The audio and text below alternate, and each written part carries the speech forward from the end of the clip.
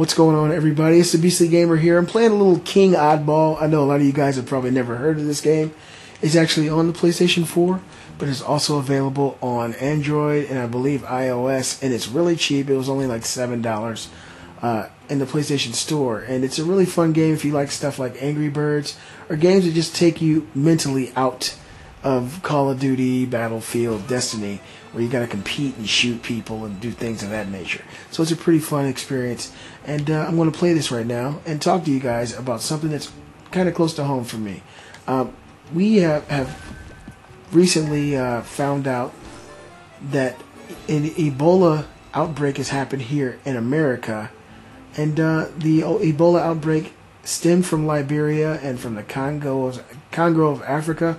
And a lot of people have been affected by it. Thousands of people dead right now because of this this outbreak, this sickness that's affecting many librarians, and people are dying left and right over there. Now, we had some people who were in that country recently come back to America. Come back, spend time with their family, go back to work, do those kind of things. And one of the guys who came back here has actually brought this disease, this virus, back to the land of the free, to America. What is Ebola? You guys are probably asking. If you don't know what Ebola is, it is one of the deadliest viruses known to man. It has a 90% mortality rate. That means 9 out of 10 people who contract this virus will die from it. It gets into your system and it shuts down your immune system, and you eventually end up dying from organ failure. So it's a really scary thing. When people talk about it, it's as scary as it sounds, if not scarier. I'm really paranoid. I got a family of 4, and I keep their well-being paramount in my mind. And so, with me being here in Atlanta, knowing that we've had someone touch ground in Atlanta with this virus is very, very frustrating to me.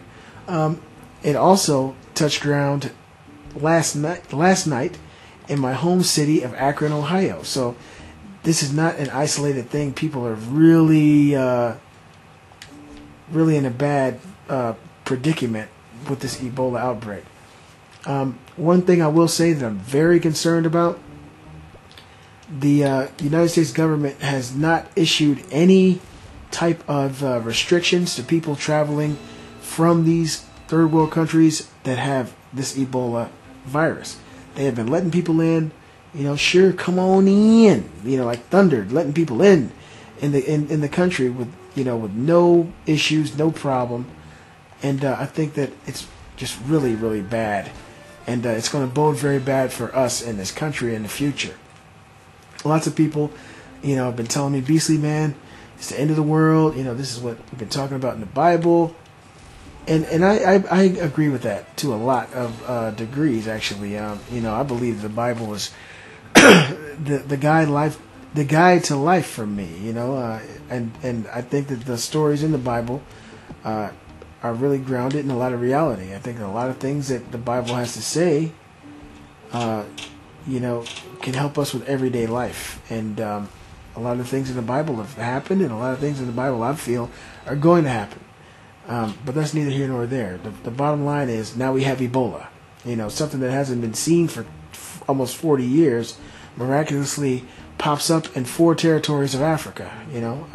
4 territories. It's not like it's just a random thing. This doesn't happen every day. And now it's here. What are my thoughts on it? I'm going to tell you guys my thoughts on it. I think that this government was totally negligent in allowing this to come to America.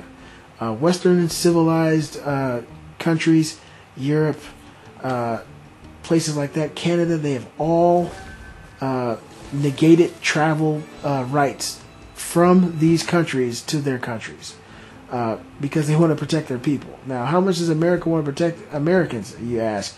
Probably not too much from the looks of things. If you knew that your dog had rabies, would you let that dog come in the house and be around your family or be around your other dog? No. I mean, if you know that people are sick with a debilitating virus that's killing 90% of the people who catch it, why the hell would you allow people to come to America unless you intend it on Americans to die. That's my mindset set on this whole thing. I might be wrong, who knows. But my mindset is pretty made up that somebody, high up in the government knew this was going to happen and said, "The hell with it, let it happen." Excuse me, guys, I got a cough, and I don't have Ebola.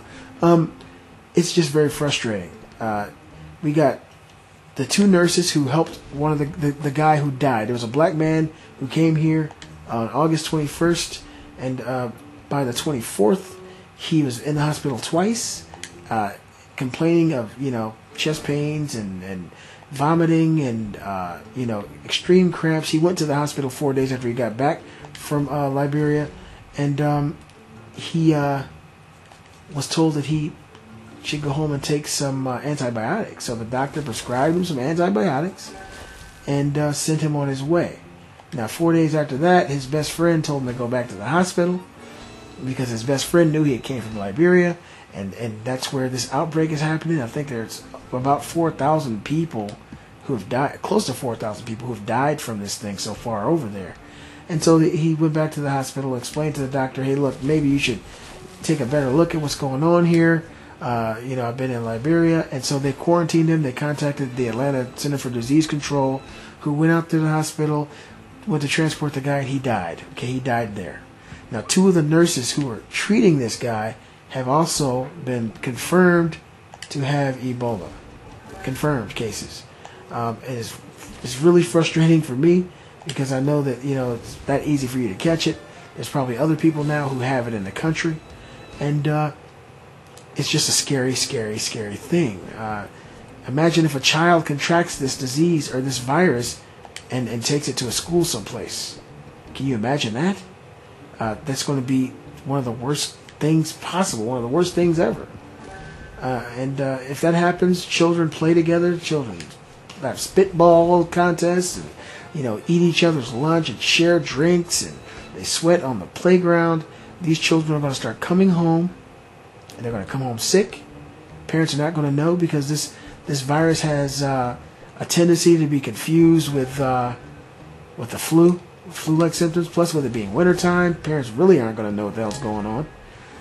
And by the time the child is diagnosed, the parents are infected, and the whole family is wiped out. That's what's happening right now over in Africa. Entire families are being wiped out because of this virus. And it's a scary thing. And I've already talked to my ex-wife, which I don't like to do very often, and I let her know that the severity to me of this situation, and that here in Atlanta, if there's any more signs of this, we're taking our kids out of middle school. I don't care what she says at this point. I feel like my children's life is worth a lot more than, a classroom full of potential hosts of this virus. And that's how I feel about it. I want to know how you guys feel about it. Do you think it's a depopulation plan? I've heard a lot of people say that. I would not put that past the government at all. I think the government's extremely corrupt, and they know they've lost the trust of the people. But I think the government's extremely corrupt, and that's a very valid observation and a real possibility. I'm not going to jump to that conclusion just yet because I got a family to protect. I got a gun, and I got food, and I got 4 children who depend on me. I'm sorry, and I got to do everything I can to protect them. What are you guys going to do? Hopefully, you guys do the same thing. If you have children, and your city or your state appears to have a lot of people sick, get them out of school. Last thing you want to do, I'm telling you right now, the very last thing I would ever want to do is have to watch one of my children die. And it's that real. I would like to hope that it's not the case, but look at what we got going on here. We have this kind of situation actually existing right now, and if this is existing right now, it's a possibility that it could get worse. They already said the worst part. Oh, damn, I fucked that up. The worst part, the part that they thought probably could never happen has already happened. We have Ebola strain on American soil. I'm sorry, my sore throat's getting me. And so we have an Ebola strain here on American soil. And that's the part that, very unlikely what they were saying. Unlikely my ass. The bottom line is, it happened. So now we got to protect our families, and you guys do whatever you have to do. in the next couple of weeks, if the world has gone into a much worse place, like it's happened over in Liberia, this video will probably be one of the last things you guys will think about. But do what you got to do to protect your family, and don't listen to mainstream news, because they create news. They don't report it. You know, would the government want to let you know if this thing was spreading fast? Of course not. They wouldn't want people to panic. They wouldn't want people running around looting stores. They would just say, hey, let them die slowly. Let them die, one by one. And so just be aware that the news agencies that exist today, the 24-hour news cycle that exists today, is a detriment. It is not a good thing. And I just want you guys to be safe. Everybody be safe out there. Keep your eyes open out there. And let me know in the comment section what you guys think about this. Is this Ebola virus going to wipe out humanity? Is this Revelations? Is this Ebola virus going to be over in 2 weeks because America is just that bad? You guys let me know what you think, because I don't know what to think. All I know is right now I'm very stressed out about it, and I don't like feeling stressed out about stuff like this. And I need a kind word. You guys let me know what you think. I'm the Beastly Gamer, and I'll see you guys next time.